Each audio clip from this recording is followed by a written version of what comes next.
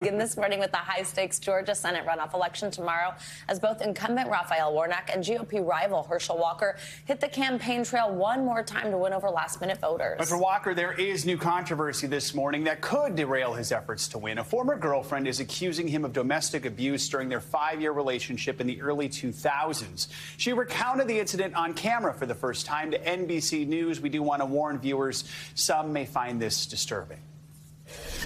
He just hovered over me and pinned me on the wall and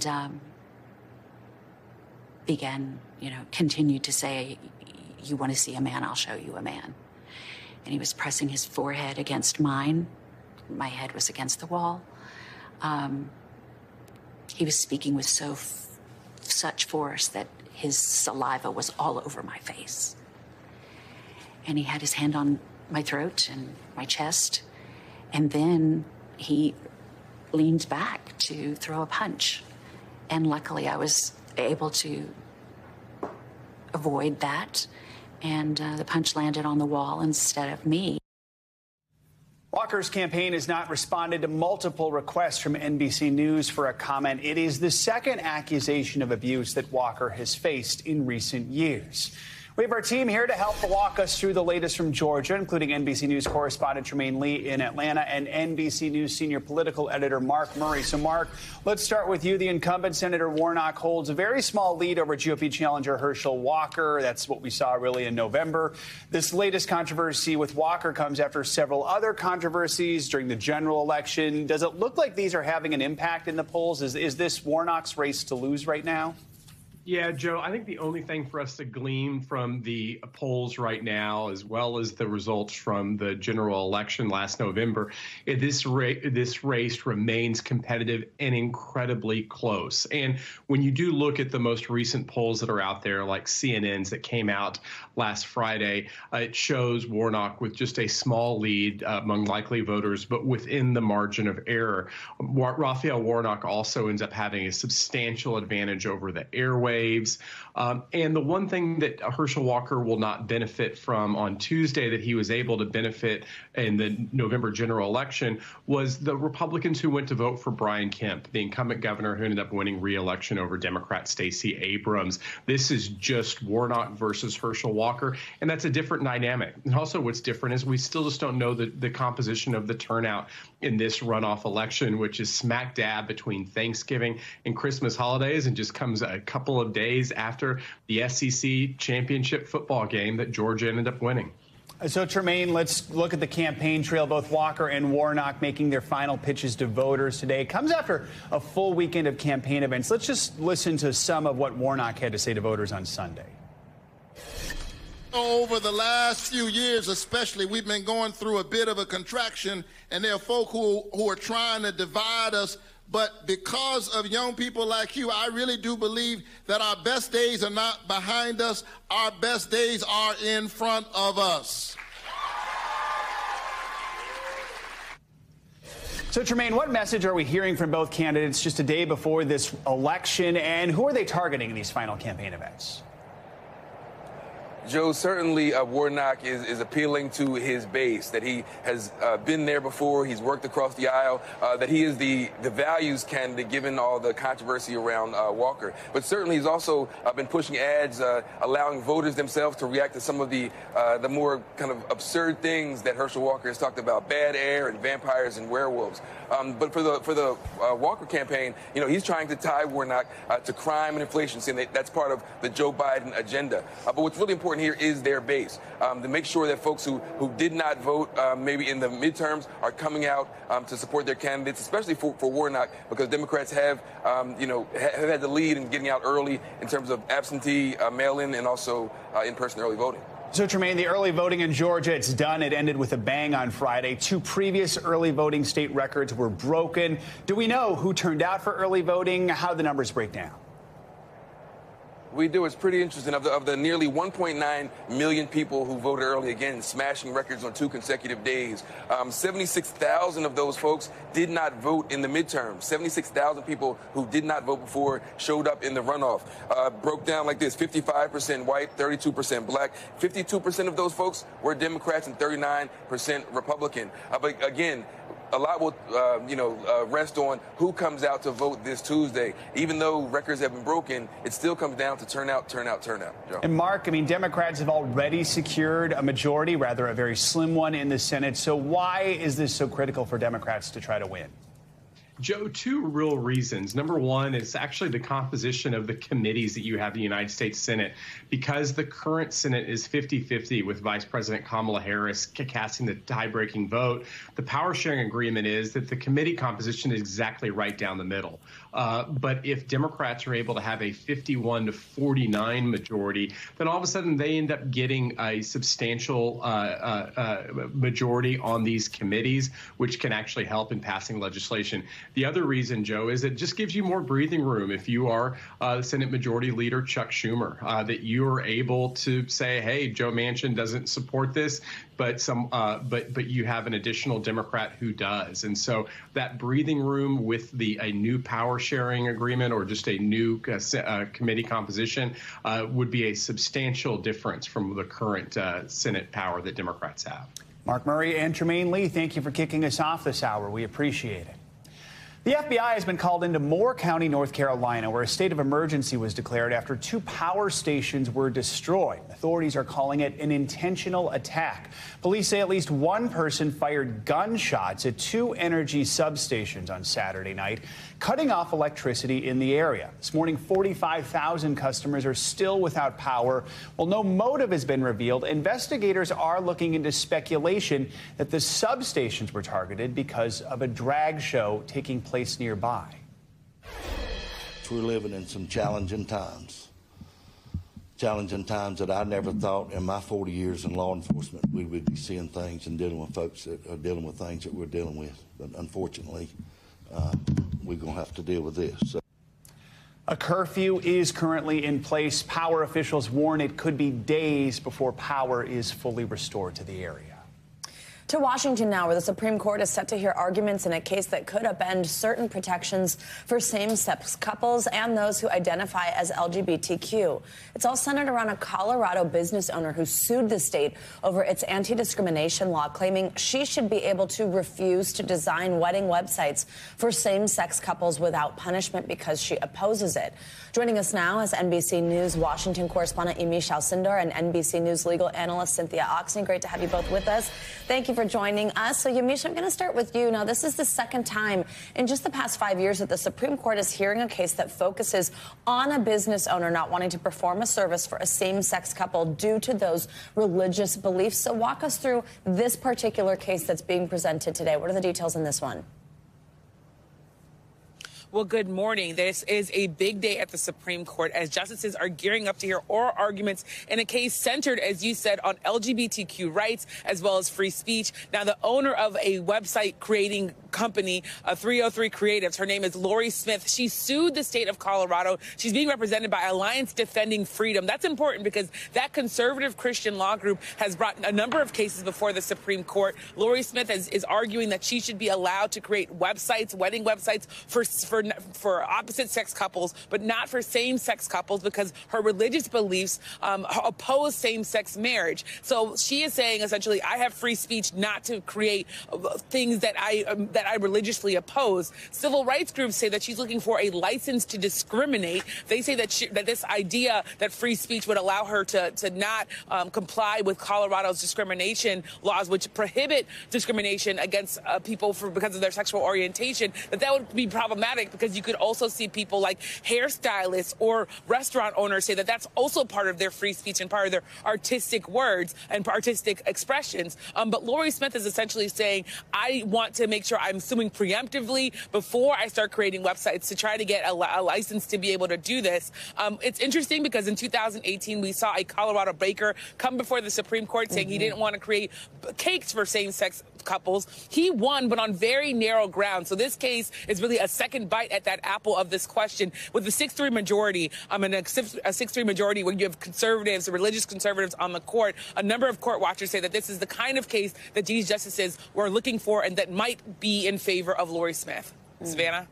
Cynthia, let's bring you in here, and I want to reference something Yamiche was just talking about, add a little bit of context here. It comes on the heels of another landmark decision from the court that was back in 2020 that banned workplace discrimination based on sexual orientation. What sort of impact could this particular case have on things like that, on anti-discrimination laws, and then maybe also even free speech in general? Well, I think it's going to drive a huge hole in the protections for LGBTQ people. I mean, the problem is that the justices aren't really going at it in a straightforward way and overturning the anti-discrimination laws. What they're doing is creating this big hole for purely expressive conduct. But you can just see how you could frame purely expressive conduct as almost anything. It's I created a cake, or I created a pasta dish, or I'm doing an artistic expression of the manner in which I'm doing my paintings, or the way I'm doing nails, or the way I'm doing hair. So you could drive a truck through the hole that could come out of this case, and it's very problematic.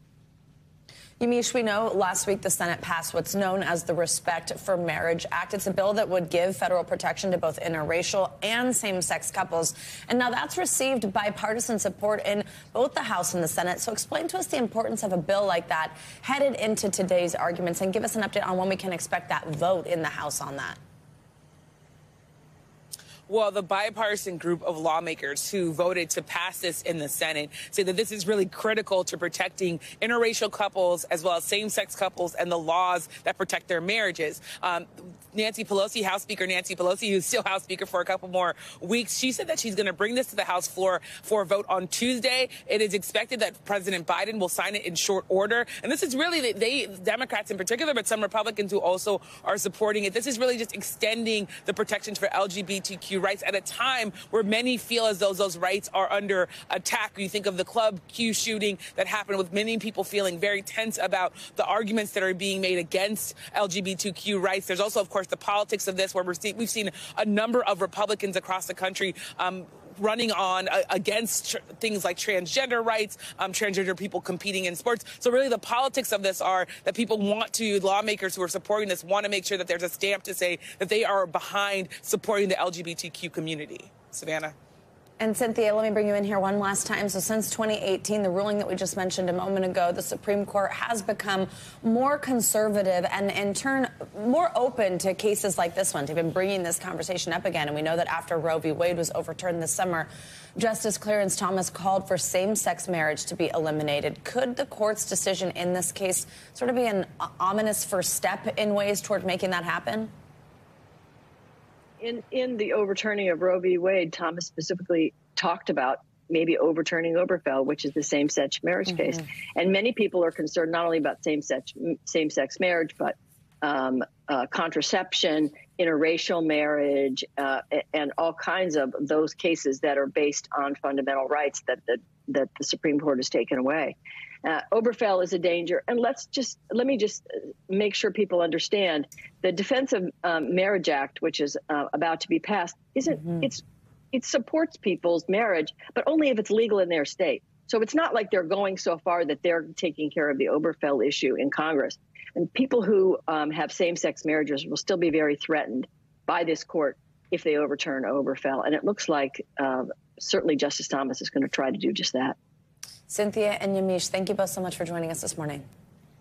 On Sunday's Meet the Press, Israeli Prime Minister-designate Benjamin Netanyahu responded to former President Trump's interactions with noted anti-Semites. We also heard from Congresswoman Catherine Clark, the incoming Democratic whip, who discussed the party's plans in the House after losing the majority.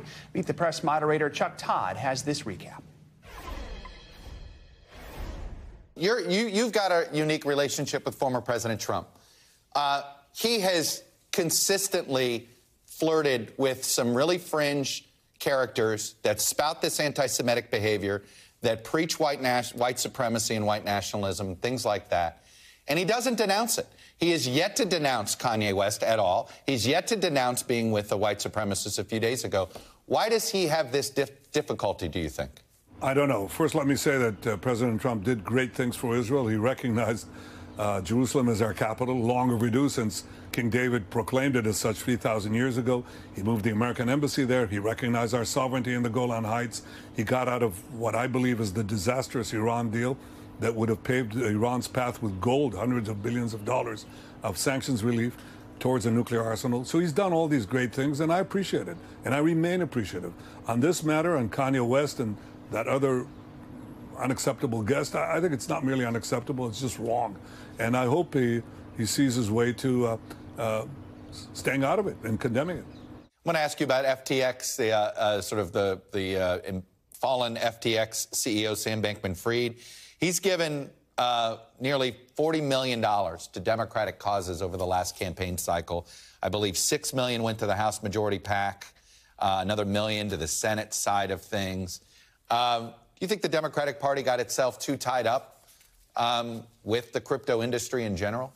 You know, FTX is a cautionary tale for all of us who are looking at how do we regulate crypto? How do we make sure that we are embracing what might be new technologies and currencies, but also making sure that consumers have accountability and transparency.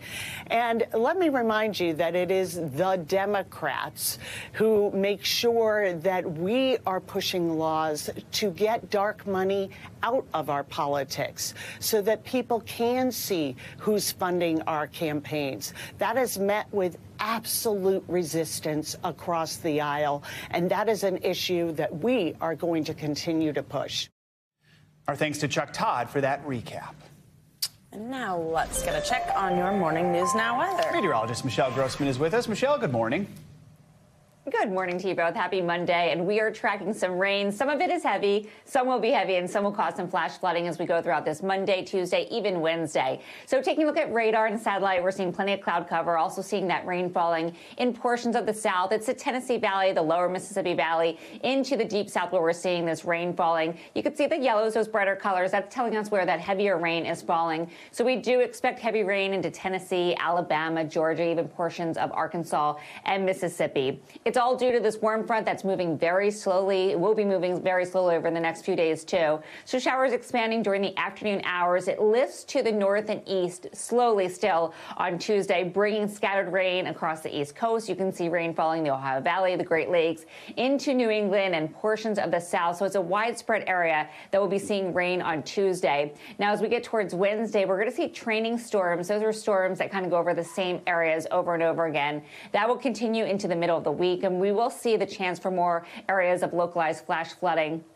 That mainly will be in Tennessee, Alabama, and also Arkansas into Georgia. This is what we're looking at in terms of rainfall totals, anywhere from a quarter inch, but some spots even locally up to 5 inches, especially where you see the yellow, especially where you see the orange and red as well. That's where we're expecting the most rain to fall. So our flash flood risk, this is for today, the darker blue. That's where we expect the expectation where we could see some flash flooding. Huntsville, Birmingham, Tupelo, just north of Tupelo, even into Atlanta, you could see the risk for flash flooding. That continues tomorrow. Notice that spot does not move very far. It's pretty much the same area. And then Wednesday, same story. We're going to see heavy rain in the same spots. Now we have the rain. We're seeing this warm front pulling in that Gulf moisture. It's also pulling in the warm. So we're looking at temperatures 10 to 20 degrees above normal for this time of year. I mean, look at these numbers. It's December. It's near 80 degrees in San Angelo, 15 degrees above normal for this time of year. Houston near 80, 73 in New Orleans, even up to St. Louis. We're up to 53, 69 degrees in Oklahoma City.